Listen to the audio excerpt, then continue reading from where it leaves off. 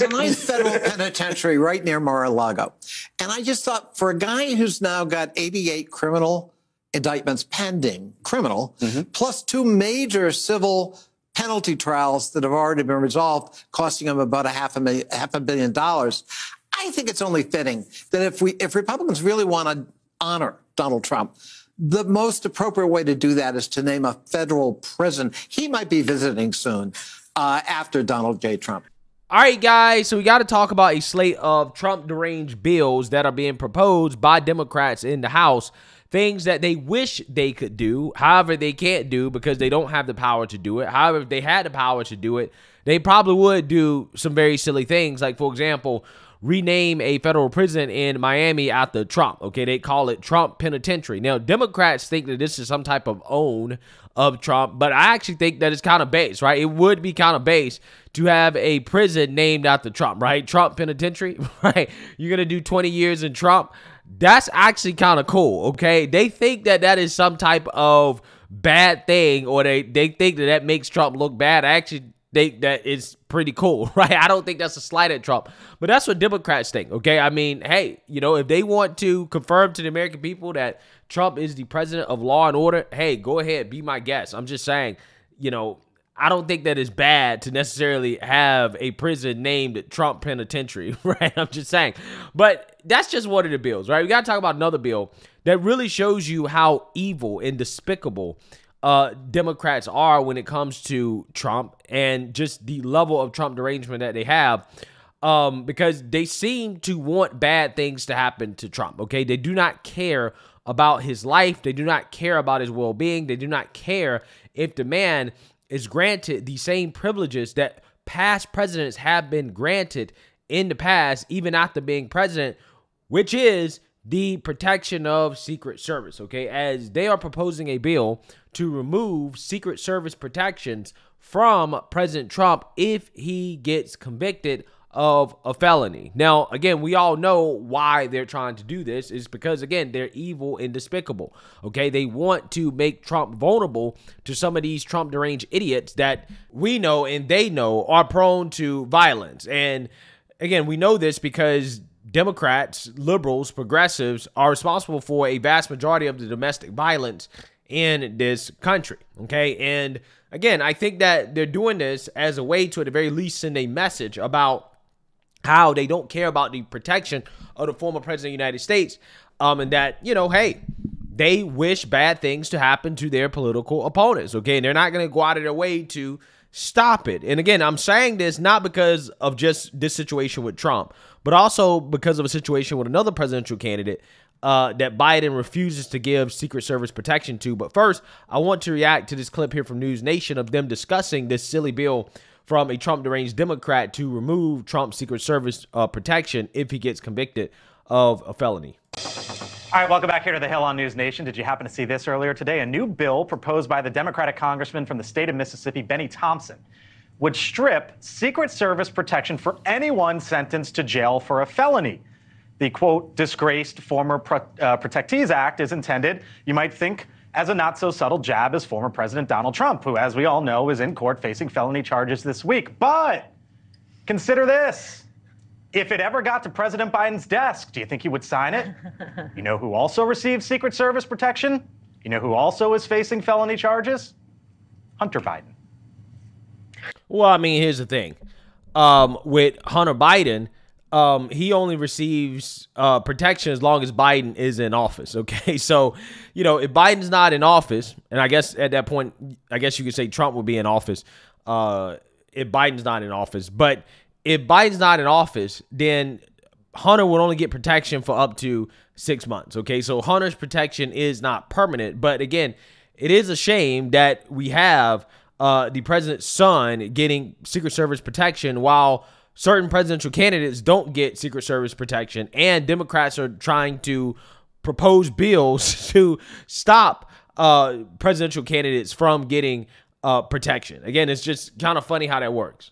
Sign it. All of this is stupid. All of this is stupid. Like, this is the kind of stupidity that causes people to tune out. Like, it's just, and that's with all due respect to Congressman Thomas. I have a lot of respect for him. But, like, this is the type of political garbage that, like, just. If you're convicted of a felony, why should taxpayers be paying for your protection? What are you talking about? Because you might be a high-risk. It's not hard to get a felony. Don't commit crimes. Don't commit crimes. So there's a couple things going on here. I love it it's not hard to get a felony.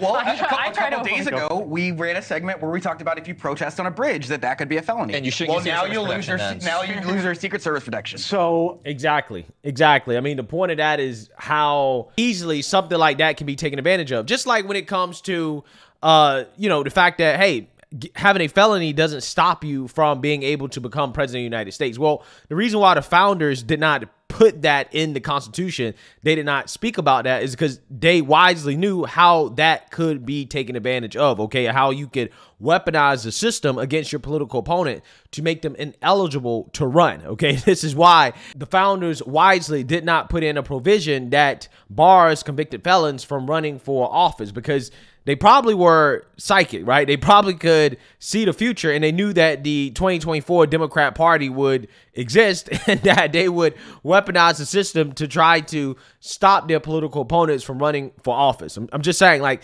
this is why it's not there, okay? And again, the same thing with this right here is like, well, the president of the United States is the former president of the United States, okay? Regardless of whether or not they're a convicted felon, they should be treated like the former president of the United States and get full Secret Service protection. I mean, you might disagree with that. You might think that that's wrong or whatever. But again, there's a reason why we protect former presidents of the United States, why they have Secret Service protection. And I think that they should get it regardless of whether or not they are, convicted felons. Now, here's the thing. This is something that's extremely petty for Democrats to do. And Democrats are the same party that claims that they want unity. However, when it comes to their actions, they're telling you that they don't want unity, right? Unity is exactly what they don't want, because if you're really trying to unify the country, why would you even propose a bill like this in the first place, right? One of his colleagues should have went up to him and said, nah, let's not do this. Okay, let's not do this. So again, you have Democrats trying to propose bills that specifically are to target Trump, okay, to try to remove his Secret Service protection. And they also are trying to name federal prisons after him, right? They're just doing very childish things, okay? But yeah, this is the party that claims they want unity. They're trying to bring the country together. This was clearly intended to punk Trump. Yeah. Yes. Obviously. Yes. Hunter's facing felony charges. He shouldn't get any protection either if he goes to jail.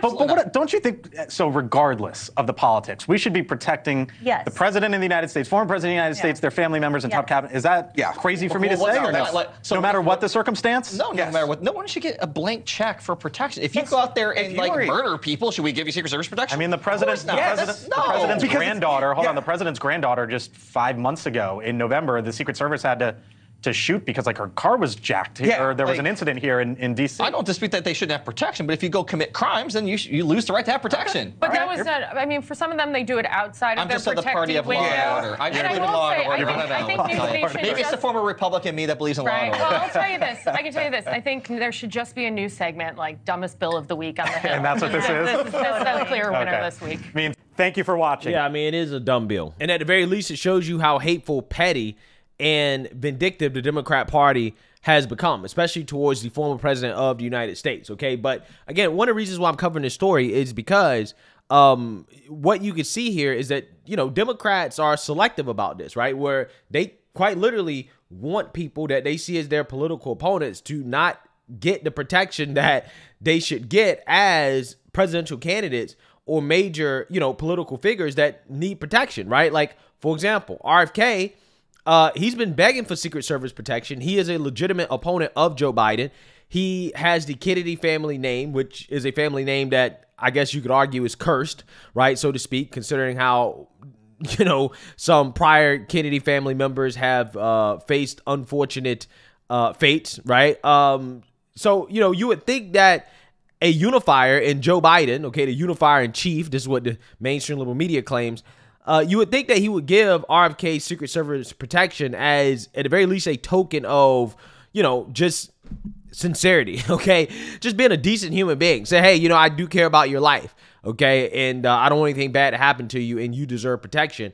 although you are my opponent. However, that's not what Biden's doing. Biden is essentially denying that to RFK, but at the same time, he's giving it to people like Nikki Haley, or he gave it to people like Nikki Haley when she was in the race. And again, this shows you how despicable the Democrat Party is, in the sense that anybody they see as a political outsider, a threat to the establishment, the system, an RFK or Trump, they're like, well, we don't think you should get protection. But if you're somebody like Nikki Haley, who you would think is a political opponent of Joe Biden, but really they're on the same team, neocon establishment, oh, she gets protection, but RFK doesn't.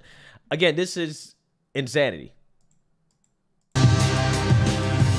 Robert F. Kennedy Jr. is slamming what he says is a heinous double standard after a congressional advisory panel voted yes to awarding GOP candidate Nikki Haley with Secret Service protection, but not RFK Jr. Kennedy wrote on X of this move, "While I'm happy she'll be protected and publicly supported her request, double standards abound. My campaign first requested Secret Service protection in May of 2023 with a 63-page declaration. We still have a current request pending." Kennedy continued, "My request is the first time in 55 years a candidate has ever been denied. The Biden administration is the sole outlier to turn down a request for Secret Service coverage." So this is very interesting. So Nikki Haley receiving protection as she, continues to technically be a Republican primary candidate on that side, although Donald Trump overwhelmingly likely to get the nomination. And RFK Jr. has been complaining for some time that he has not gotten security protection, Secret Service protection from the administration. The process for getting Secret Service protection involves a panel of actually congressional leaders getting together and deciding whether to recommend this protection, and then the ultimate decision is made by Homeland Security Secretary Alejandro Mayorkas, who has denied it to RFK Jr. thus far. There was a lot of reporting pointing out that at the time at which RFK Jr. had initially asked for it, it was way in advance of the election, much further in advance than is usual. Although I was just reading from ABC News more about how this is working. Apparently, Barack Obama, when he was a candidate in the 2008 election, did receive Secret Service protection pretty far out in advance. So did candidates in subsequent cycles. Herman Cain, Donald Trump. It has to do with the level of the threat assessment for have people threaten them, that kind of thing. RFK Jr. did have an angry person with a gun interrupt one of his events. He's paying for his private security. But frankly, what's offered by the Secret Service is much more robust. I'm not really understanding the argument for not granting him protection, frankly, and the administration hasn't offered one for what it's worth.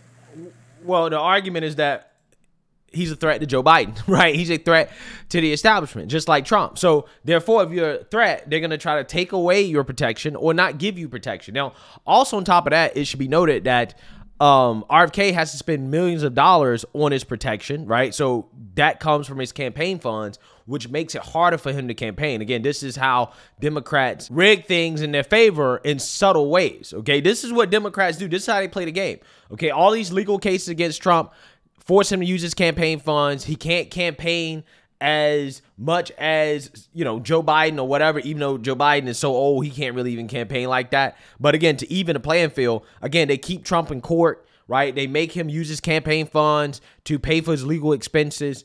And they're kind of doing the same thing with RFK in a sense. They're like, well, we're not going to give you Secret Service protection, and you are a threat to Joe Biden winning the race, because with RFK is going to take away more votes from Democrats, from Biden supporters, than he is from Trump. It's going to make it harder for Biden to win. So therefore, they're like, you know what? Cool. We just won't give you Secret Service protection.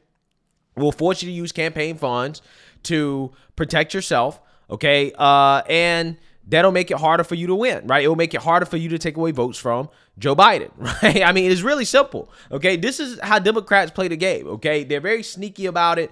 In some cases, they're in your face, but in other ways, they're more subtle, and you can kind of see that happening here. But again, this is an example of the evil of the Democrat Party and just like how heartless these people really are. The same people that claim that they're trying to unify the country and that they're not divisive. These people are trying to divide the country, and they will do anything. I mean, anything to hold on to their power. That is the Democrat Party. Let me know what you guys think. Make sure you like, comment, and subscribe. Most importantly, share a Black conservative perspective. Peace.